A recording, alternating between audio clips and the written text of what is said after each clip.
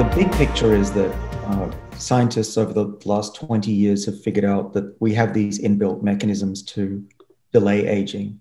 There are what we call longevity genes, and they protect us against the 9 major causes of aging, which we call the hallmarks of aging.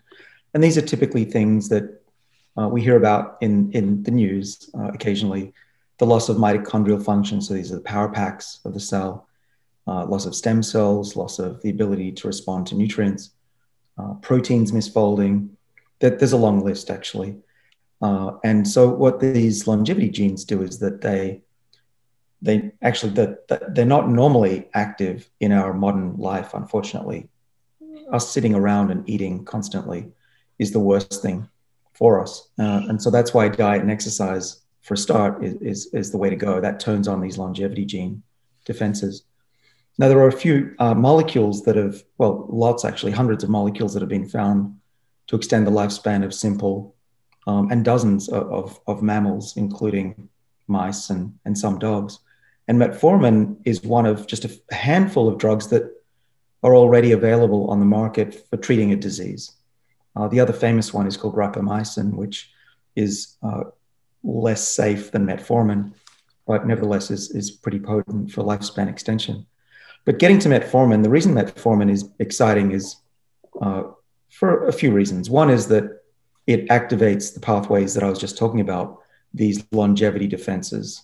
The ones we work on and I talk about in my book are called sirtuins. And there are a few other family members, but it's not really that complicated.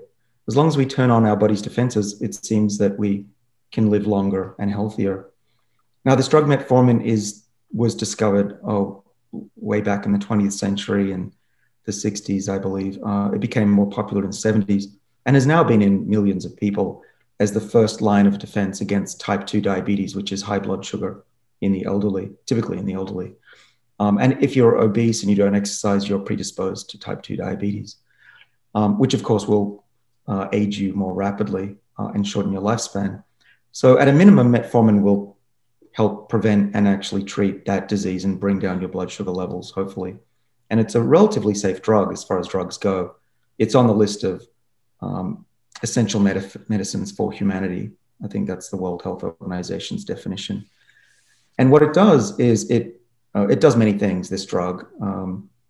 It originally comes from, the French lilac. It's modified to be longer lasting in the body, but it's essentially a natural molecule that one of the things it does is it interferes with the mitochondria that make the energy in the cells and tricks the cells into thinking that they don't have enough energy. And so they ramp up their energy production.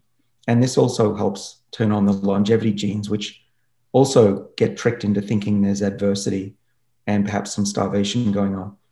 And so the outcome of that seems to be that cells are more resistant to diseases and deterioration over time.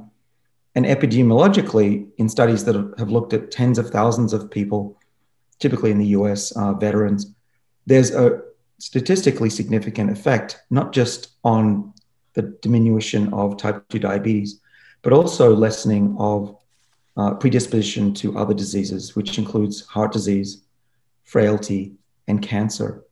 And so that's a big deal if it's true. It means that a simple drug, it's relatively simple, it's just one molecule, it's cheap, it probably costs to make it a cent per pill, a few cents, and available globally. It's very exciting that there could be something already that could be prescribed, not just for type 2 diabetes, but to slow down aging as well. What really is we're talking about here is, in part, classifying and regarding aging as a treatable disease. That is what really is going on in some of the countries that we talked about. Once you do that, it means that doctors would be much more comfortable prescribing a drug like metformin before you get type 2 diabetes and before you get the typical manifestations of aging. And that we, Andrew and I and others, believe that is really the best way to address healthcare. It's the biggest bang for the buck, as we've shown in this paper, for a very cheap, few cents a day. And what really, if you think about it, the majority of age-related diseases are not caused by smoking, not so much caused by a bad diet, It's caused by aging. And we've far too long neglected that fact.